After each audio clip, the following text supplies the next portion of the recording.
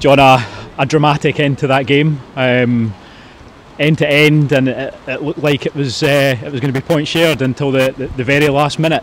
How do you sum that up? It's a wonder goal at the end, isn't it? It's an absolute wonder goal. Callum can produce these moments. He's got them in his locker. A goal fit to win any game, but I think first half I thought was probably even. I thought that both teams had chances. Sam's made a couple of good saves. Both teams have hit the bar. They've cleared balls, had some good balls in the box. Just a wee bit unlucky in not getting the goal that I thought we deserved in the first half. However, start of the second half, we went down this end. Great ball in the box, just about to score from it, and then from that they break up the park. A little bit concerned about the defence, that we allowed the lad to come inside, which is something that we don't want. And it opens up the goal for the shot, and it's a good strike, fair enough. But then the team showed great character. I thought we dominated the game. After that, we went for the equaliser. We get the equaliser. Again, there's a good move involved in it. Alfie's, swivelled in the box, shot. Gary's here to put it in, and it was no more than we deserved. I felt we deserved to be at least on level terms, and we went for what I was hoping was going to be the winning goal, the second goal. And another really, really good move. Brad Spencer involved with Ross McIver at the edge of the box, bounced a 1-2, which is something we work on. And maybe it's a bit unfortunate for Sean Dillon that the ball comes on off his arm, but we get the penalty and Callum sticks it away, so Callum getting himself 2 goals today. And then of course there's a penalty at the other end, 2 each. You're thinking, I honestly felt we were a better team second half. I felt they maybe had 2 chances and they got 2 goals from it, whereas I thought we were creating chances all the time, and to pop up with that goal so late. But it's not a coincidence, it's not an accident, it's something that we do, like the last game here, against Queen of the South. We score very late in the game, we keep going right to the end. We've got good players, we've got goals, and 3 goals today again at home, 3 goals, another 3 goals, 23 goals in 8 games, it's a good record. And Montrose came into this game on the back of 4 wins. It was another test for us today. Character today, mentally today. First time we went behind, first time we'd even lost a goal at home in the league. So questions to be asked, the guys to stand up and be counted. We spoke about that at half time.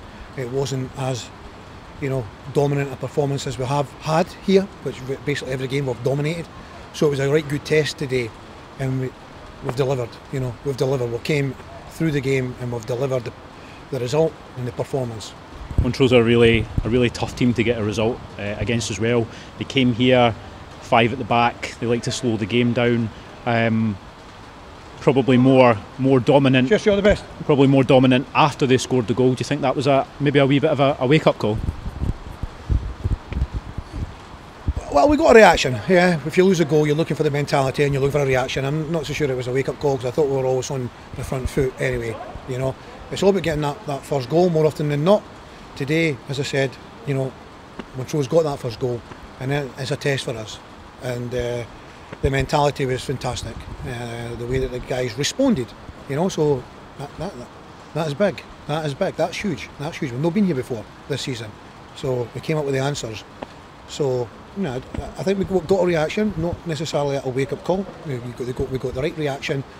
Brad Spencer took a key role in dominating the ball, dominating the forward attacking play. Callum was always an outlet and a threat, getting crosses in the box. Alfie was a big threat down the other side. And Ross was always there or thereabouts. He's a bit unlucky with one in the second half. He doesn't quite catch it right, the goalie makes a save. If he catches it right, he's picking it at the back of the net. And of course Gary Oliver pops up with a goal as well. He's in the right place at the right time. Very, very important. It was a blow to lose Nizzy, but Gary's came on and filled his boots. We're really delighted with the result and the performance. And how is Nizzy doing after coming off injured? His knee is stiff. It's stiffened up. Very early to give any indication. I don't actually know. his knee. He came off with a knee injury, a little bit of a twist. You know, knees are knees. We've all been here before with knees. You just never ever know. It's never great. Obviously, you mentioned the great character shown by the squad. Even more so, given the fact that put under pressure again for the second week in a row with Hamilton getting the stadium is now out of event mode. With Hamilton getting the result last night, you know, showing off that character even more under that type of pressure. Yeah, exactly. Well, we never mentioned Hamilton. You know, of course, everyone will. We were at the game. Myself and Paul were at the game, and obviously looking forward, it's going to be, you know, a big. I don't think computer spat out all the fixtures at the beginning of the season there could have got it any better. You know, the last game of the quarter, two teams with 22 points each. A phenomenal return for both teams. You know, both teams are flying. So yeah, I mean, maybe the players look at it that way.